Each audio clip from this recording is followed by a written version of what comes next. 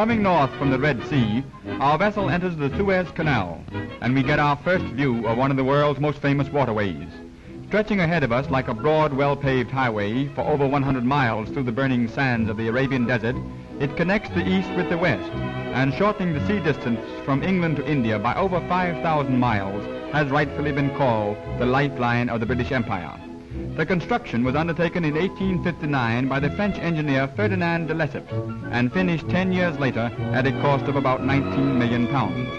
In the beginning, England did not approve of the canal, and little, if any, English capital was invested in its construction. However, today, nearly one-half of the shares are owned by the British government. This control is due entirely to the far-sighted policy of Disraeli, Britain's great prime minister during Queen Victoria's reign, who in 1875 purchased for the crown the shares held by the financially embarrassed Khedive of Egypt. And thus, for the comparatively small sum of £4 million, England secured control of the important waterway connecting her far-flung empire. Vessels must not proceed faster than 6 miles an hour, as the wash would injure the sandy banks. But despite this slow pace, constant dredging is necessary to maintain the minimum depth of 34 feet. Signal stations are kept by the company at necessary locations along the treeless banks. The houses are whitewashed to reflect the fiercely hot rays of the desert sun. The importance of this waterway is realized when we recall that during each of the last 2 years, more than 31 million net tons of shipping passed through it, with about 60% of this tonnage destined for the British Empire. The revenues for these 2 years approximated 100 million gold dollars, or the original cost of the canal, thus making it one of the most profitable investments of all time. Where British troops repulsed Turkish attacks against the canal in 1915, an imposing monument has been erected in memory of those who fell in its successful defense. The 164-foot obelisks stand as silent tributes to those who died that their empire might live. The slow pace of the steamers makes it possible for passengers leisurely to enjoy the scenery, but by animating the camera, we see how a passage would look at a greater speed. Trees frequently seen along the bank grow beside the small canal that was built to carry fresh water from the Nile to the desert, where thousands of workmen were engaged in the construction of the famous waterway. A British-controlled railway also parallels the ship route and connects Suez with Port Said and Cairo. In the background can be seen Lake Manzala, covering an area of 660 square miles. After a pleasant 15-hour passage, Port Said, the northern terminus of the canal, is reached. The most conspicuous building, with blue-green domes rising above a white facade, houses the general offices of the Suez Canal Company. Port Said, a city of 105,000 inhabitants, owes its name to the Khedive Said and its origin and livelihood to the great canal that it serves. Here many giant merchant ships and mail liners are seen, either waiting to transit the canal or, having passed through it, discharging cargoes or disembarking passengers. Along the waterfront are the offices of the port administration, the custom house, principal steamship lines, and banks and commercial houses. The small white building is that of the American consulate. As there are docking facilities, all ships are moored to buoys, and floating gangplanks are towed alongside the larger vessels to allow passengers to walk comfortably ashore. When a large passenger ship arrives, it is instantly surrounded by as many hawkers as have small boats.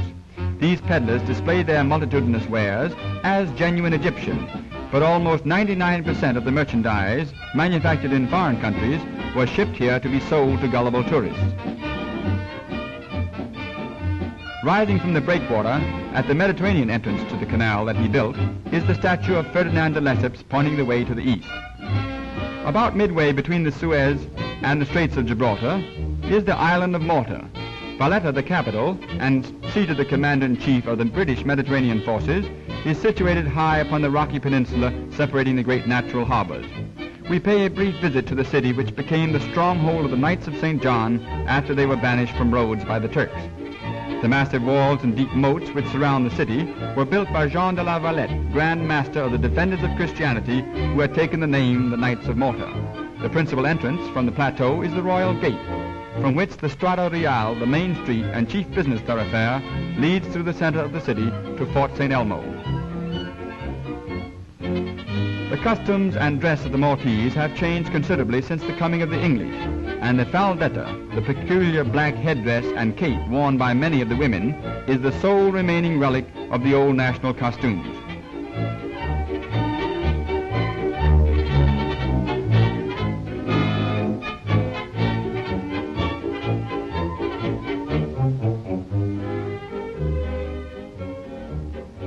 From the gardens on the bastion, a splendid view is had of Grand Harbor and Fort St. Angelo.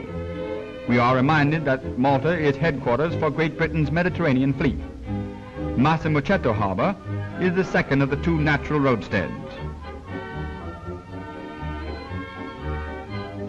Although practically all other customs have changed, the house-to-house method of milk delivery has remained the same, and the supply is guaranteed to be fresh.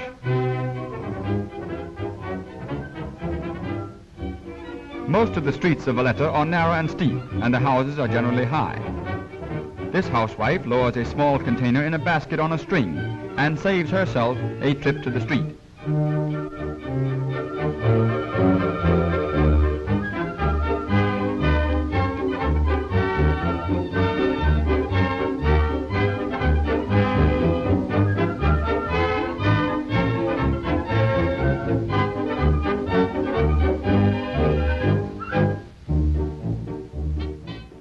We leave this historic island, which since the Treaty of Paris in 1814 has been in the possession of England, and which is today one of the two great fortresses watching over her canal route to the east.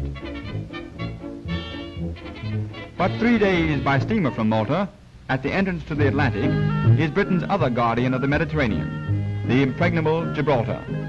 The solid mass of limestone rising straight out of the sea to a sharp edge over 1,200 feet high, for over 200 years has symbolized and been the pride of Britain's might. Its rugged strength has been likened to the unchanging bulwarks of England's widely scattered empire. This, the most famous rock in the world, about 2.5 miles long, is situated at the eastern end of the Straits of Gibraltar, only 17 miles distant from the African coast.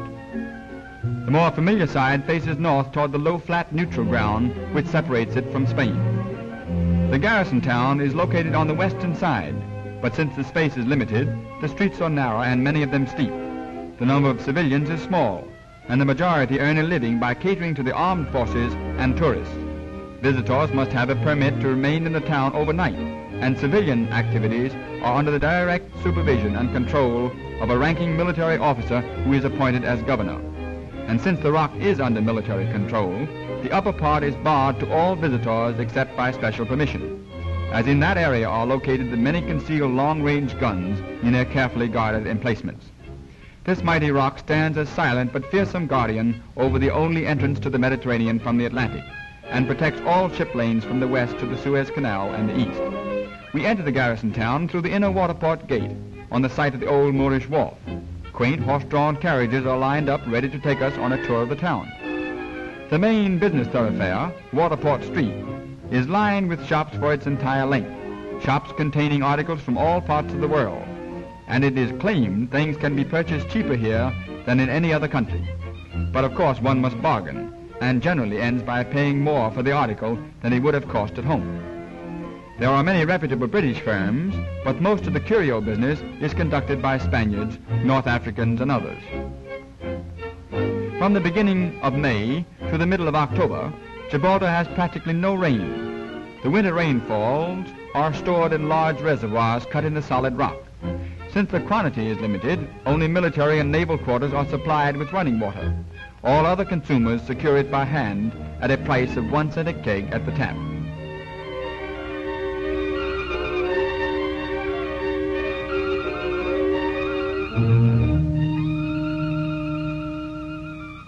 The rock apes, really small monkeys, are world famous, and Gibraltar is the only place in Europe where they breed and are found wild.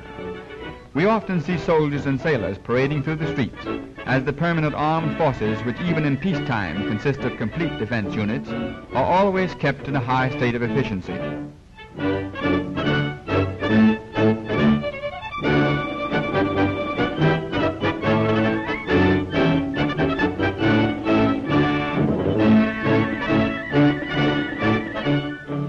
Modern air squadrons assist the military and naval detachments in making this famous rock, with its natural defenses, practically impregnable, and perhaps the mightiest fortress the world has ever known.